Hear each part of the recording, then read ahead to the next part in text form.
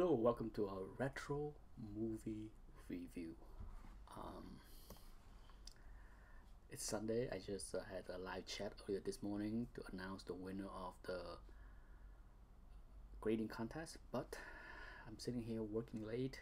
It's 9 o'clock, and I just finished watching Blade 2 again. Uh, I was just browsing Netflix, and it's on Netflix. So, for those that have never seen Blade 2, I highly recommend you watch on Netflix right now if you haven't seen it and you have Netflix, and you don't really need to see Blade 1 to make sense of Blade 2. There's a tiny little plot ties into Blade 1, but it pretty much explain it in the movie. This is a spoiler free review, so I'm not going to say anything, but this, for many people this may not be their type of movies, but I have said this so many times in many discussion that this is one of my favorite Marvel characters movie. Okay, it's one of the very first. It's the very first. Well, Blade One, of course, is the very first Marvel movie, I think, but it is so well done.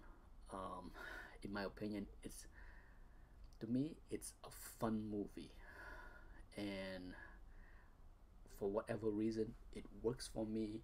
After all these years, I have seen this movie more than any other Marvel superhero movies. All of them.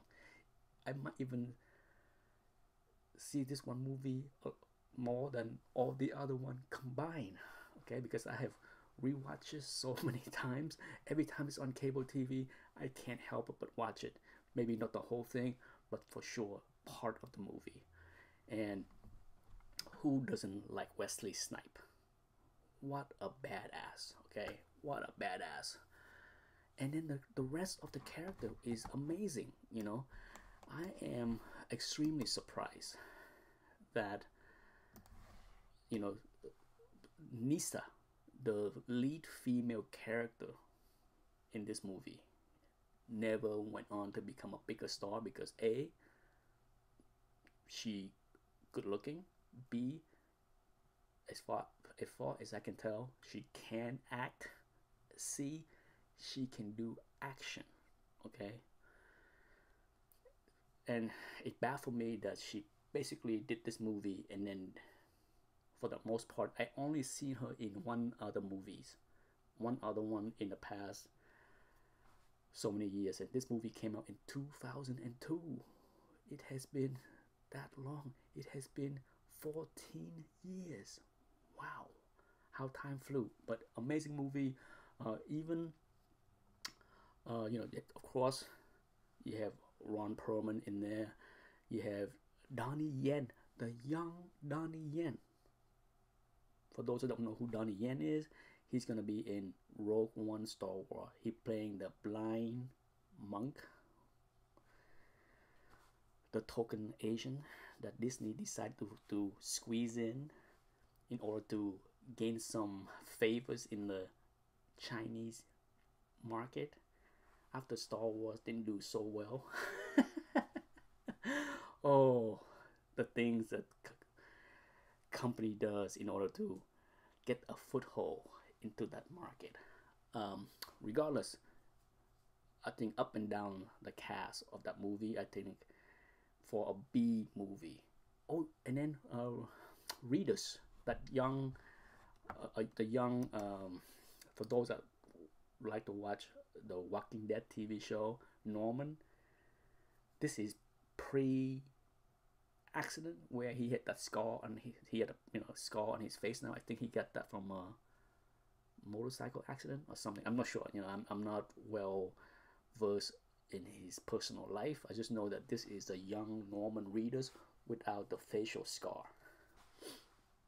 And then of course you have the Christopherson. That's his name. But great movie, great action. My biggest complaint of the movie is the well, my biggest praise of the movie is also my complaint. I absolutely love the CGI in this movie for the most part.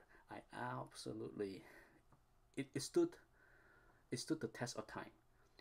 You know, when I saw this movie in 2002 and saw how cool it was that the vampire disintegrate into the ashes every time they get killed was so cool looking. And even now, even tonight, when I watch it again, all of those scenes where the vampire burned up and disintegrated still look so cool after 14 years. That says a lot about the good special effect.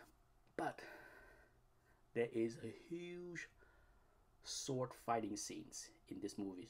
Okay, for those that have seen the movie, I'm pretty sure you will agree. There's a huge sword fighting scenes in this movie. Fantastic sword fighting between Nisa, one other vampire, and Blade. Amazing sword work. And then they had to add CGI where the characters hop around like frogs.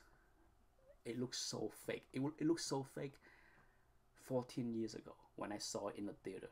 I hated that part, and every time I see that movie, I still hate it.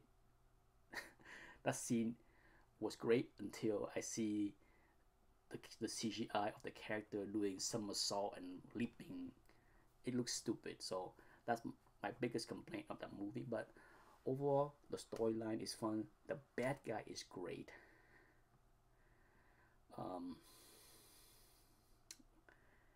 And I can't recommend enough for those that have never seen this movie. You don't even have to like vampire to enjoy this movie, in my opinion.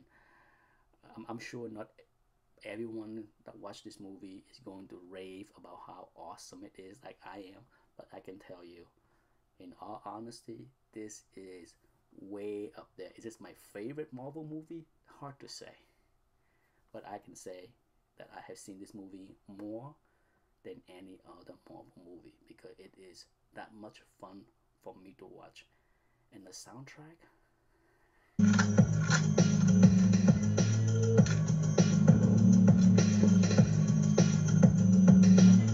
I can't stop. Flesh of my flesh, your mind of my mind. Two of a kind, but one won't survive. My image is reflecting the enemy's eye, and his image is reflecting mine at the same time.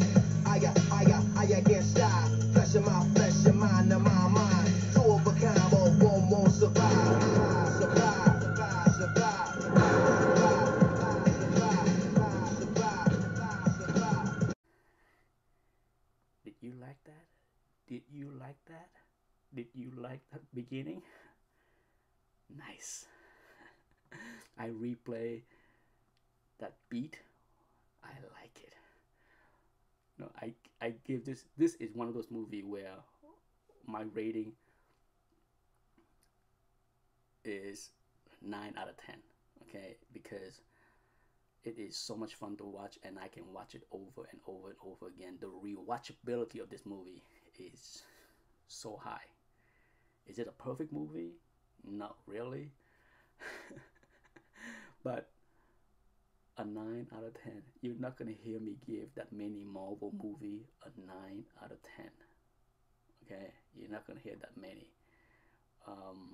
But other than that, I hope those that have Netflix will give this movie a shot if you haven't seen it. Okay, that's it. Thanks for watching. Good night.